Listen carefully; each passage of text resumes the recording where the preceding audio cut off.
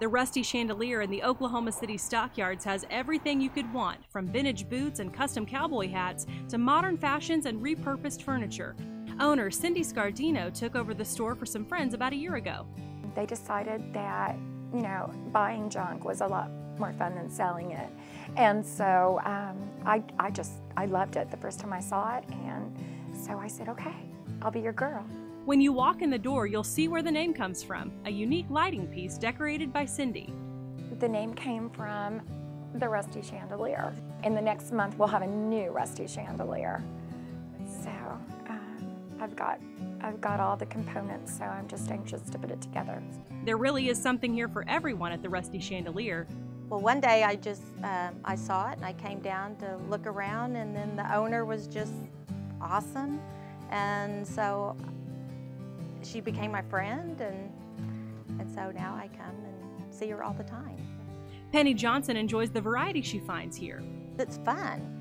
It's just, I come here all the time, and when I walk in, I go, oh, is that new, Cindy?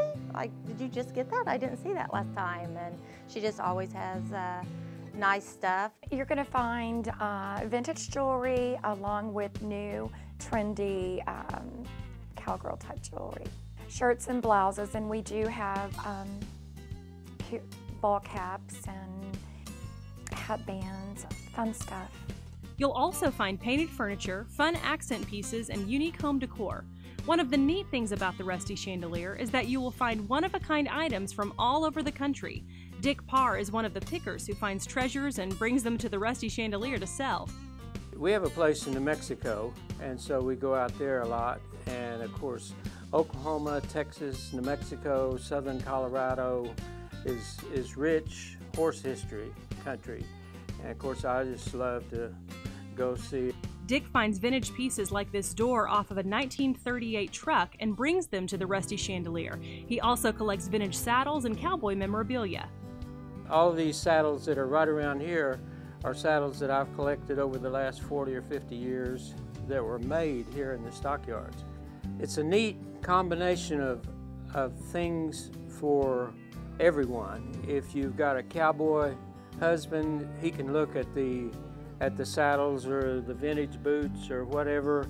For the cowgirl, Cindy has incorporated a lot of neat boutique things like you talked about earlier, shirts and scarves and things that she can accessorize herself with. So there's really something for everybody when they come here.